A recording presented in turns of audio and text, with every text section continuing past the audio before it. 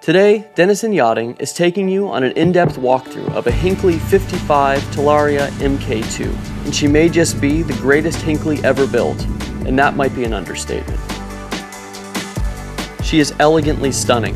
Her flag blue hull is a showstopper. It was hard to film today's walkthrough because of the number of people walking past her slip in Vero Beach, Florida, wanting to take a look.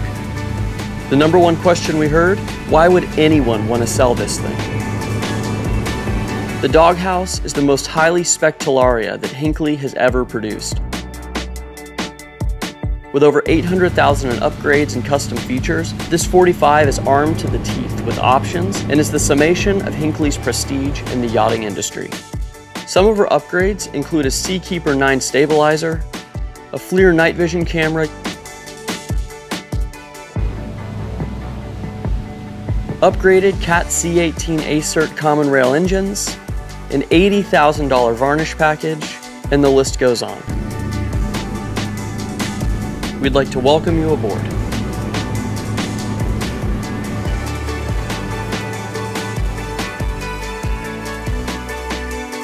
All of the way aft is our custom oversized teak swim platform. On the port side are her shore power connections that are hidden behind a hinged latch. The shore power is run on Glendenning reels. At night, you can use her 3 underwater lights to light up the water at the stern.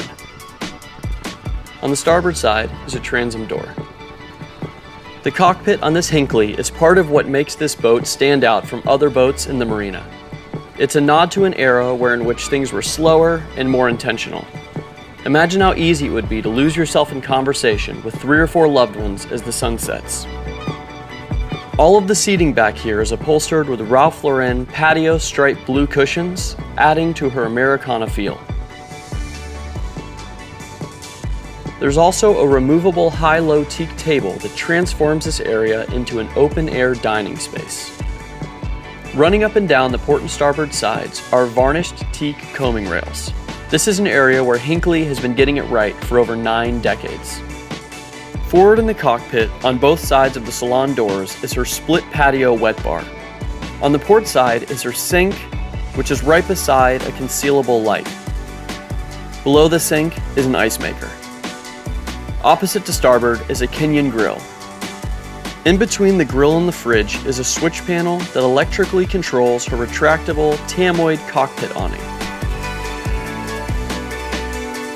as well as her actuated lazarette hatch that reveals her 17 kW Onan generator and Seakeeper, and this panel also provides access to her engine room. Her camera-monitored engine room houses a pair of CAT C18 ACERTs. Combined, they generate 2,300 horsepower. This upgraded engine package is the largest engine option for this boat. She has a top speed of 39 knots, which is impressive considering her 66,000 pound weight and 1,200 gallon fuel capacity. Her Kevlar coated hull cuts through the waves with ease. She's moved by twin Hamilton 403 jets. One of the most practical upgrades on board are the 4 fender storage hatches underfoot on the side decks. Any cruising couple would nod to this creative use of typically unused space. Teak grab rails continue forward from the top of the pilot house to the bow cap. Enclosing the foredeck is a teak tow rail and a 30-inch tall stainless bow rail. Up here, you actually feel safe when underway.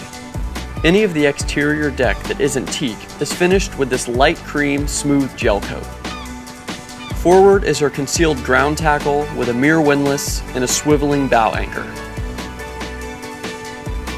There's nothing little boat about this Talaria 55, and we see this on the roof of the pilot house with her KVH satellite dome, her satellite phone receiver, a 48-inch open array radar, and this top-of-the-line FLIR night vision camera. Now, let's take a look at her interior. Throughout the entire interior, we find high-gloss cherry joinery. Every piece of lumber was selected specifically for this interior. While this may seem over the top, it speaks to how seriously Hinckley takes their builds. To starboard is a molded-in settee with a high-low cherry table. It has a dining configuration, a streamlined cocktail configuration, and can also convert into a berth. Behind the settee is the first of 3 40-inch smart TVs found on board. To port is a chart cabinet in between 2 armchairs. The ceiling overhead offers a lot to this space as well. It's covered in white sound dampening with cherry ribbing. There are also 4 electric skylights which can be opened at the touch of a button. Next, let's take a look at her helm. Forward of her twin-stid helm seats are her state-of-the-art navigation electronics. Here we find a pair of Garmin 8600 multifunction displays. In between these are a depth and speed display and a Seakeeper control panel. Below are her twin CAT engine displays. This brings us to her FLIR joystick, searchlight control, wiper controls, as well as her trim tabs. At knee level is a satellite phone, Garmin VHF radio, and an AC control. On the starboard side of the wheel are her CAT engine controls. Just aft are her joystick and its control screen. This Hinckley joystick was one of the main reasons for the joystick revolution. Its ingenious fly-by-wire system remains as innovative today as it was before it became an industry standard. Immediately after the joystick is a Garmin autopilot and an auxiliary data display. On both the starboard and port sides are electric windows that slide forward and aft to open up the salon. Now looking to port, we see a STID bench seat which faces a third Garmin multifunction display and gives the co-pilot or traveling companion another satellite phone, a second VHF, and a duplicate FLIR camera joystick. Stepping down to the lower level, we come to the galley on the port side. Here we find a microwave. Just below are a pair of fridge freezer drawers, a top-loading freezer, a stainless sink, and a 2-burner Gaggenau range. Forward of the galley is the day head. This is a wet head with a vanity and shower. Directly across from here is the dinette. The owner chose this option over having this area as a second stateroom. This is another feature that makes this a literal dreamboat for any couple taking on the Great Loop.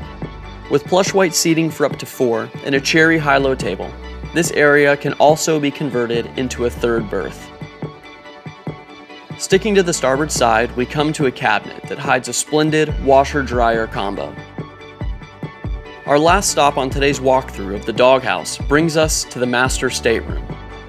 This master was specifically designed to be larger than the standard master and features a forward-facing walk-around queen berth. On the forward bulkhead is a TV. There's a mirrored storage configuration down here. Each side has a hanging locker with copious drawer and cabinet storage. These drawer pulls and knobs are a great feature found throughout the yacht because they actually lock in place so that nothing can pop open when underway in rough seas. Rounding out the master is this large ensuite which has his and hers sinks and a shower stall.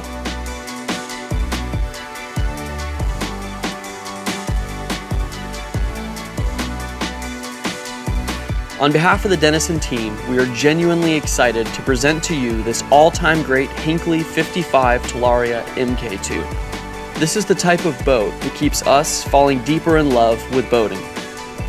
It is an ode to classic American craftsmanship and shows us that attention to detail is the cornerstone of bringing something like this to life.